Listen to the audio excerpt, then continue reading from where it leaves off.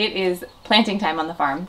So we are continuing a long process of seeding a lot of our seedlings here on the farm. We're going to do a second round of zinnias today, so I thought I would show you how we go about that.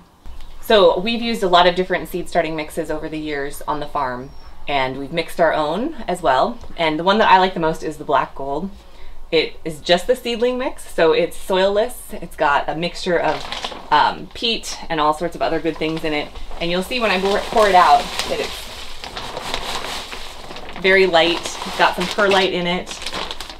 So what I'm going to do is I'm just going to take it and I'm going to fill the whole tray with the seed mix.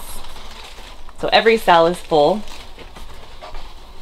Because the soil mix is so light and fluffy, what we do is we go through and we just kind of push it down in each cell just to make sure that the soil gets fully into that cell and there are no air pockets in there. And then I kind of shuffle the soil back over. You'll need a little bit more. Just make sure you got it all covered up. Then once we get to this point, we're going to want to make some holes for the seeds to go in, which I have this handy dandy tool that my dad helped me make. It's just a piece of wood, and we took a whole bunch of little skinny dowels and we used the drill press. We glued them in there and they perfectly fit into the cells. So as I go through, I kind of shift them a little bit and they create little holes for the seeds. Next step, you've probably guessed, is to plant the seeds. So we do have some seeders that we use for smaller seeds, but these zinnia seeds are pretty large. So I just take a little pinch. One goes in each hole. That punch that we use to make the holes gets it to a really great depth, but sometimes the seeds hang up on the top, so you may have to go through and just kind of poke them down. Every seed is a little bit different as far as how deep you want to have it in the soil.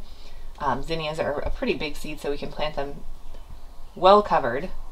So we're going to go through and seed them all, and then we'll come back and just smooth it over and make sure we have everything covered up. So I'm just going to finish up the flat,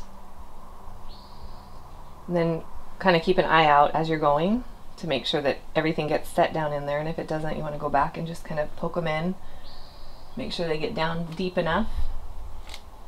Then I'm just going to smooth over, keep an eye out for those ones that might not have gotten seeded in the dirt.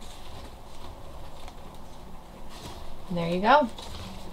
So I will take these inside and put them under the lights and get them growing. So it's been about 4 days since we seeded these in the greenhouse. After we seed them, we bring them inside and put them underneath the lights. So this is our light cart, one of our light carts. You can see these are just normal shop lights. There's 3 light fixtures per shelf and 4 flats per shelf. Keep the lights pretty low to the top of the flat so that the seedlings don't have to stretch too much. So I bring them in, set them underneath here, and then I fill those solid bottom trays with water about 2/3 of the way up the cell. That'll make it so that the soil sucks up all the water and keep them nice and moist to get those seeds germinating. After that, the lights stay on 16 hours a day. They're on a timer. So they come on, go off. I don't ever have to think about it. And the next step is, once these get a little bit bigger, we're going to put them out in the field.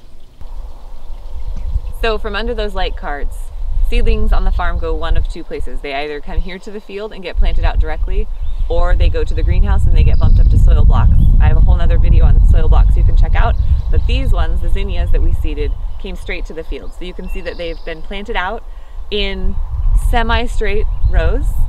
There's no reason to be perfect. And over here you can see that this is a succession that we planted 2 or 3 weeks earlier, so that we'll continue to have really nice fresh zinnias throughout the summer. So this is what it looks like. We'll come back, I'm sure, and show you in another video. Keep an eye out for what all this beauty looks like, but there it is, seed to the ground. Thanks for swinging by the farm.